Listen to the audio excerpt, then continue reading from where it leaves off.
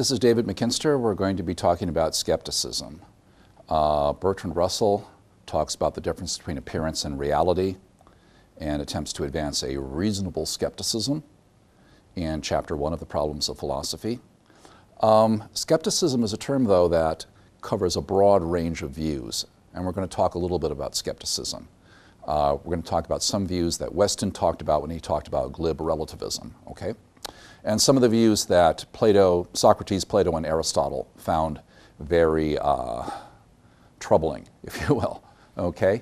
Skepticism simply is any position that begins with doubt and demands reasons for believing, okay? Begins with doubt and demands reasons for believing. It's not the same as incredulity. Incredulity is a sort of an emotional attitude where you're just really reluctant to believe something.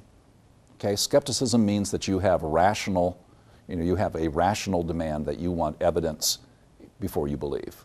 Okay? Now there are different varieties of skepticism that have been important in the history of philosophy.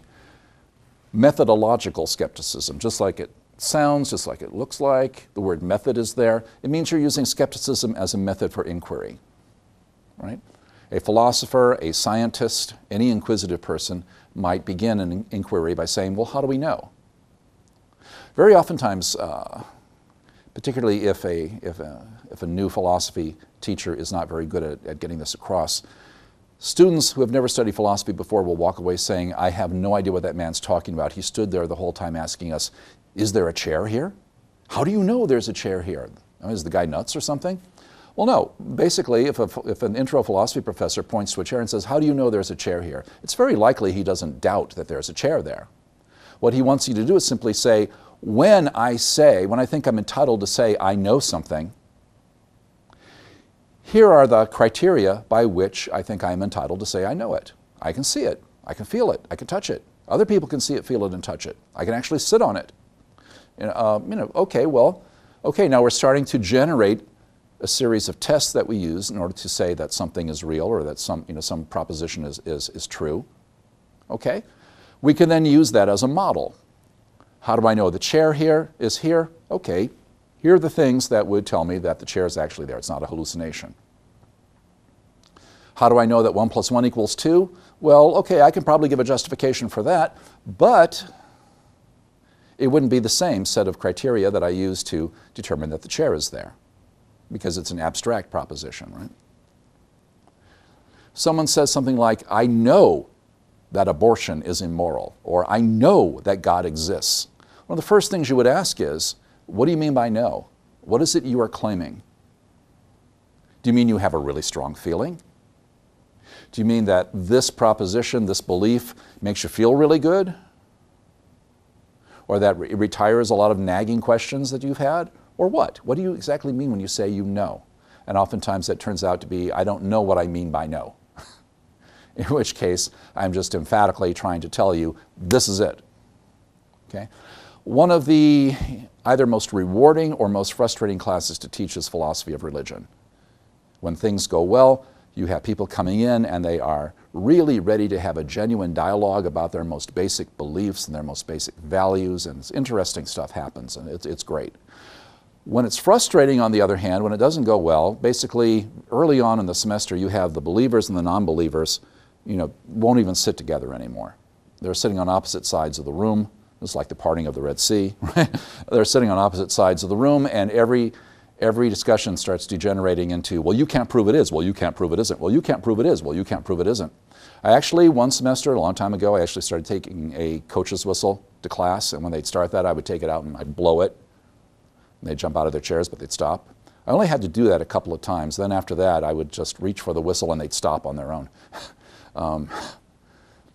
But once I had stopped them, I would say, okay, here's a moratorium on saying you can't prove it is or you can't prove it isn't, unless you are willing to give an account of what you would accept as a proof. If you're saying you can't prove God exists, but you don't have any idea of what it is you want the person to provide, what you would accept as a proof, then you might as well just be sticking out your tongue going, pfft. On the other hand, if you're saying you can't prove God doesn't exist, and you have no idea what you would accept as evidence that God doesn't exist, you're doing the same thing. All you're doing is sticking out your tongue and pouting. Okay? That's not dialogue. Okay? Starting by asking, how do I know, means that you want to understand what concept of knowledge you are bringing to a situation, when you think you are rationally justified in saying that you know something, and when you are not. Okay? So as a method of investigation, skepticism has been very valuable in philosophy, in science, and just across the board in everyday life. Yeah, I might take this for granted, but do I really know this? How do I know this?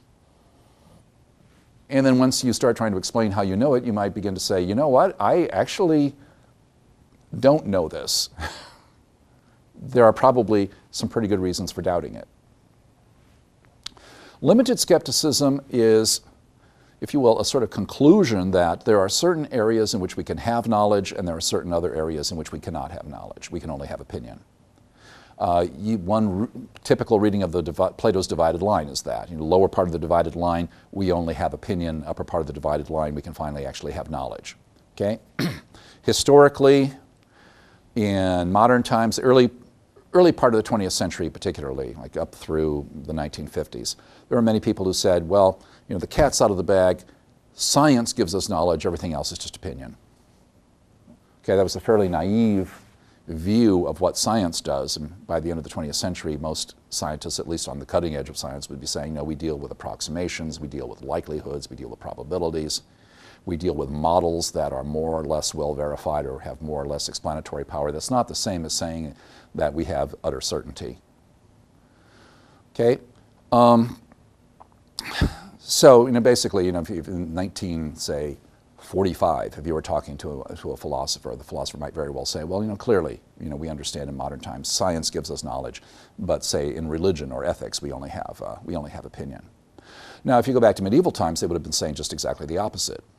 Science is based on perception. Perception is, of course, as we know, fallible. The senses can trick us. We can make errors in our calculations.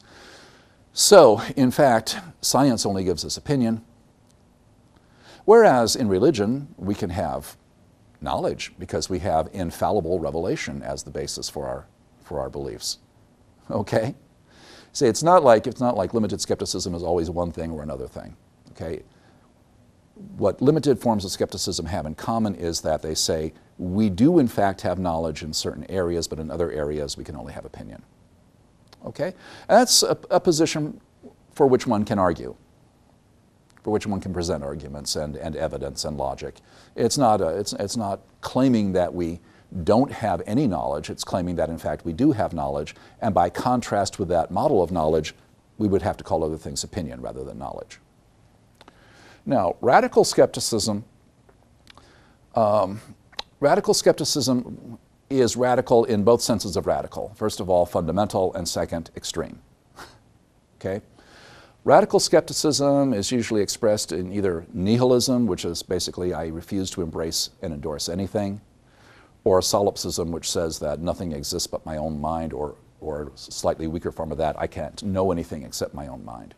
Okay? Radical skepticism is a position that philosophers have generally not taken. The majority of philosophers have not taken at any point in history, for reasons we're about to look at. The people who did oftentimes invoke radical skepticism early on were the sophists. It's a sort of an emergency exit from an argument, and you see this happen a number of times in the dialogues Plato records of Socrates. A sophist says, oh, I know what virtue is. It's blah, blah, blah, blah, blah. And Socrates dismantles that. Well, what I meant to say, it's blah, blah, blah, blah, blah. And about the third or fourth time that Socrates has shown this guy doesn't know what he's talking about, he finally says, well, nobody knows anything after all. Who's to say? Nobody knows anything. It's like, well, 5 minutes ago, you were perfectly willing to say you knew. But this, oh, well, there is no knowledge, there is no truth, is an emergency exit to get out of the argument with at least not losing. It's like you realize you're going to be checkmated, knocking over the chessboard and saying, oh boy, was I clumsy or what? No, actually, you were trying to get out of losing. So Socrates, Plato, and especially Aristotle gets very frosted about this, writes about it a number of times. Aristotle, I'm going to define these more explicitly a little later, but right now, let's take a look at how Aristotle treated this. Aristotle said, basically, if these people say anything at all, I've got them. And if they don't say anything, fine. I'm not going to argue with a plant. Okay? Book Gamma of Aristotle's Metaphysics, a wonderful piece of philosophical writing. I'm going to refer to that a number of times while we're talking about metaphysics and epistemology to sort of give us a baseline to work from. Lovely piece of writing. I think that a lot of what's in Book Gamma is very, very useful, although like most contemporary philosophers, I would say it may not be true in the sense that Aristotle thought it was true, but we'll get to that when we talk about theories of truth. Now, Aristotle has a reductio ad absurdum. By the time you see this film, you've already done the informal logic section, so you know what a reductio ad absurdum is. Basically, it's any argument strategy that shows if we assume this statement is true, we can show that it leads to absurd consequences, and that's a refutation of the original statement. Okay? So Aristotle says in Book Gamma, like supposing someone says there is no truth. The first thing I would ask him is that true? What's he going to say? Yes, that's true. Oh, well, I guess then it's, there are truths, right? Well, okay, no, that can't be true because there are no truths. So it's not true that there is no truth? Look, either way, you're abandoning your position. If you say, yes, this is true, then there are truths. If you say, no, this is not true, well, okay, fine, it's not true that there are no truths, you've abandoned your position. You can neither assert nor deny this position without pulling the rug out from under yourself. That's Aristotle's point when he says, if they say anything at all, I've got them. Okay? Do you have reasons for holding this? Do you have anything that's supposed to be evidence for this? If so, you've only dug your hole deeper. Because if there's no truth, we can't have any good reasons, right? What do we have for reasons? Falsehoods? You have evidence. What do we have for evidence? Falsehoods? Or meaningless propositions? Well, no, and presumably you think you're presenting compelling reasons for holding there is no truth. Hey, come on, you can't have it both ways. Okay? And as I say, this is not something that most philosophers have, given the time of day to. So, the only reason Aristotle writes about it is because it is such a commonplace way of evading losing an argument among the sophists that he wants to set down. Look, once and for all, you can't make that move. Okay? Yeah, you can't claim that it's true that there is no truth because you are contradicting yourself. And if you have any reasons, if you say you have any reasons or evidence for believing there is no truth, you've only further contradicted yourself. Okay? Well, supposing you say, well, the only truth is that there is no truth. Nice try, right? As Wittgenstein says, if I can understand what you're saying, there have to be additional truths. Truths about language, truths about semantics. If you have any reasons for holding that, there have to be still additional truths. Can't make that move. Okay, well, maybe some radical skeptics would say, maybe what I really meant was that there are truths, but all truths are subjective. You know the difference between subjective and objective? Objective means it's true whether anybody knows about it or anybody believes it. It's just that's the way the world is. And subjective means it depends upon the mind of the perceiver. Presumably, there are parts in the engine of my car that I've never seen, and I don't know enough about car engines to know that they are there, but they're still there. If I took the car apart, I would find them. There are things in nature that have not been found yet. They're still there. We're going to discover them. We don't invent them when we find them. We discover them. Then there are things that are purely subjective. If I have a pain in my eye, if I wasn't experiencing that pain, the pain wouldn't exist because pain is a subjective experience. The physical conditions causing the pain would still exist, but if I don't experience the pain, then I'm not in pain. If I have a dream, the dream exists because I had the dream. Okay? If I didn't have the dream, that dream wouldn't exist. So you've got objective and subjective on the one hand.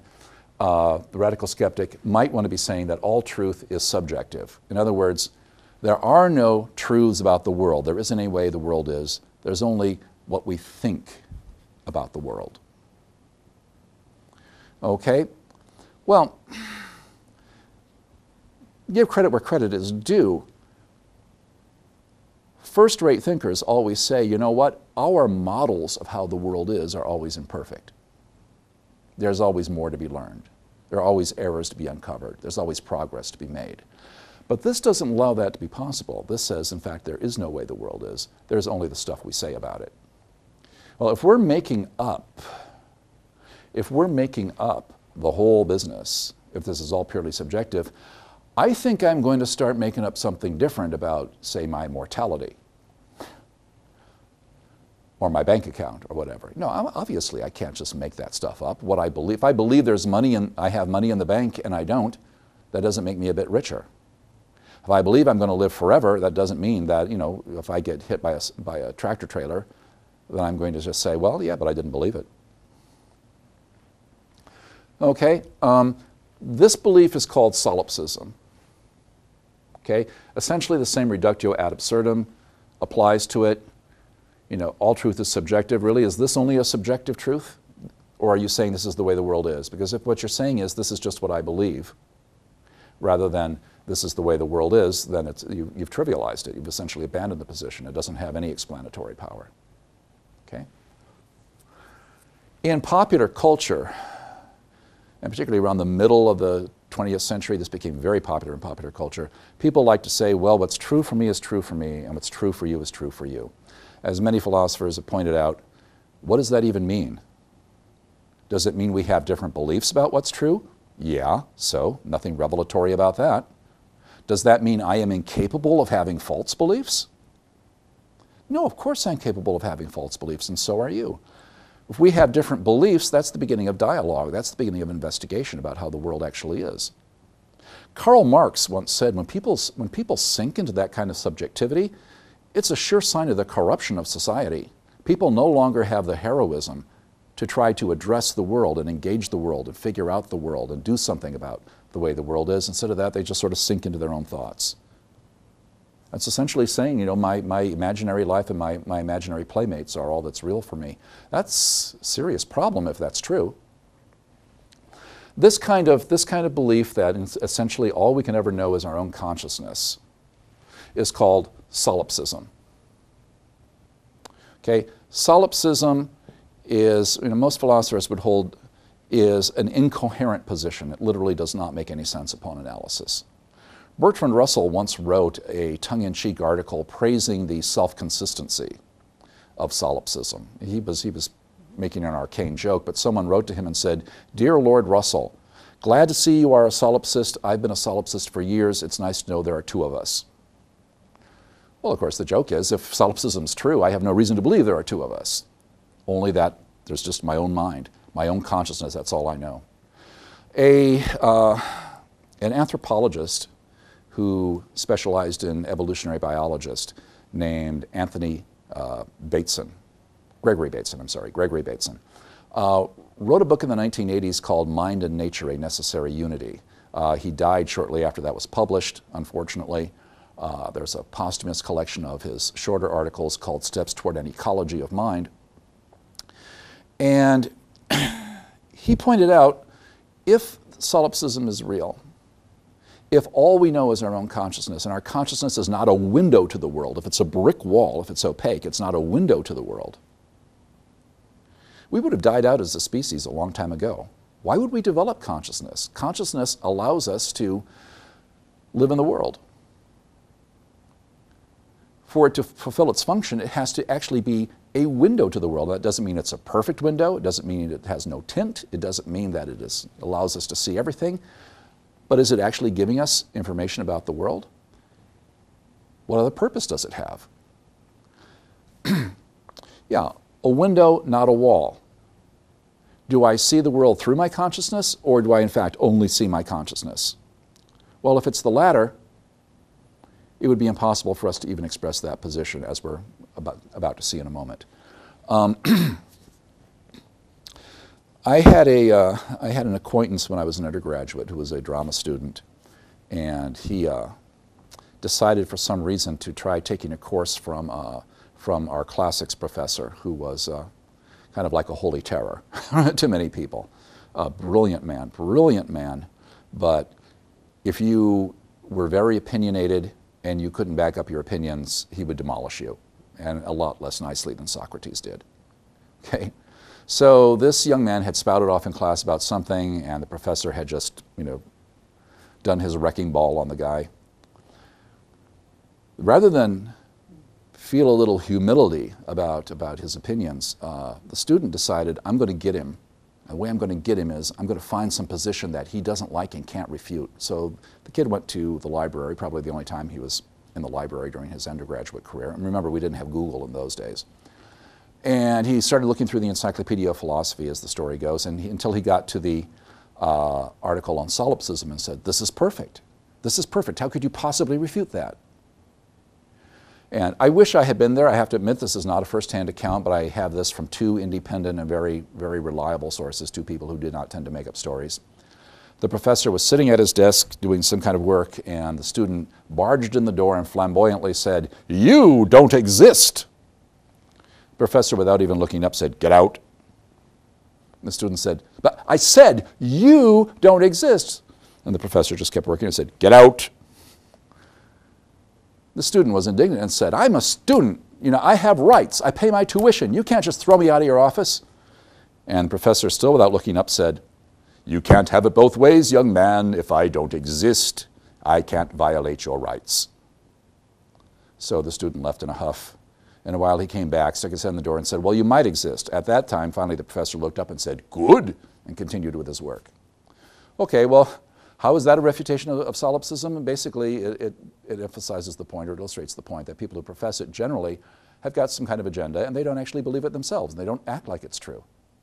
And in fact, it would undermine the rest of what they claim to believe. Wittgenstein asks the question.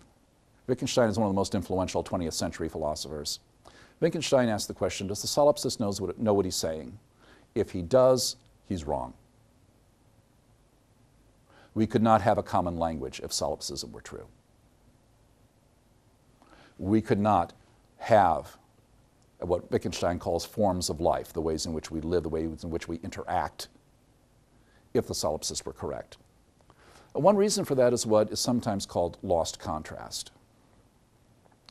Okay, certain pairs of terms only make sense in distinction to one another, in and out. How would you know what in is if you didn't know what out was? Okay, self and other. Remember the primal dyad in the divided line? Identity and difference. How would you know what the one was if you couldn't contrast it with the other? Okay, well, subjective and objective are such a pair. If I didn't know what it was for something to exist objectively, I would have no contrast. I couldn't form the concept of being subjective. Okay? You can't have it both ways. You can't say we understand this distinction, but we have only ever had access to one side of it. In that case, we wouldn't know what the distinction was. Imagine a world in which there was no such thing as currency. Okay? Actually, we're kind of headed toward that at this point, very, very possibly. No such thing as currency. What would counterfeit money be? Well, that doesn't make any sense. There has to be authentic money for there to be counterfeit money. As Descartes pointed out, we'll talk about Descartes when we talk about induction, but as Descartes pointed out, the only reason that we have the concept of illusory perceptions is because we have the concept of perceptions that are accurate. If we didn't have that contrast, we wouldn't have that distinction. Okay? Well, subjective and objective there's such a distinction. True and false. What would it be for something to be true if we didn't know what it was for something to be false? Saying all truth is subjective is a way of saying essentially there is no distinction. If I believe it's true, that makes it true somehow. Magic wand. If there's no distinction between true and false, then we wouldn't have the concepts of true and false. If there's no distinction between subjective and objective, then we wouldn't have the concepts. If the solipsist knows what he's saying, he's wrong. Well, okay, loss of mythology, what is that about? Why do people tend to embrace radical skepticism, at least at some points in history. René Descartes points out that when medieval culture is collapsing, old ways of believing have failed, people fall into radical skepticism. They believed uncritically, and now they're going to doubt uncritically. First of all, I believed everything, now I'm not going to believe anything. Okay? Equally unskillful responses. Socrates pointed out, he said, oftentimes when people just have no regard for argument, for investigation, no time for philosophy at all, oftentimes what's happened is it's like being a misanthropist. A misanthropist is somebody who hates humanity in general. He said people who are misanthropists generally started out thinking everyone's my friend. I trust everyone. I believe everyone. And they got burned so badly that now they've gone to the other extreme. I don't trust anybody. I don't believe anybody. Nobody's my friend. He said people do that with belief too. I believed all kinds of things too uncritically. I got burned, and now I won't believe anything. I thought I knew the truth. I got really disappointed. No, I'm not going to believe anything, no matter what the evidence, no matter what the arguments. Okay? Again, an equally unskillful response. The skillful response should be, I believe too uncritically. Rather than now start doubting too uncritically, I ought to ask, how do I form beliefs that will stand up to scrutiny? Okay? Loss of mythology, Jean-Paul Sartre refers to that sometimes in his novels. Loss of mythology occurs when the background beliefs that have given a narrative to your life, the beliefs of your culture, the beliefs of the institutions in which you live, have been destroyed by warfare, by cultural upheaval, by personal crisis or whatever, and you simply are like you're down at the bottom part of the divided line. You don't know, you don't have any idea how to understand what it is you're experiencing.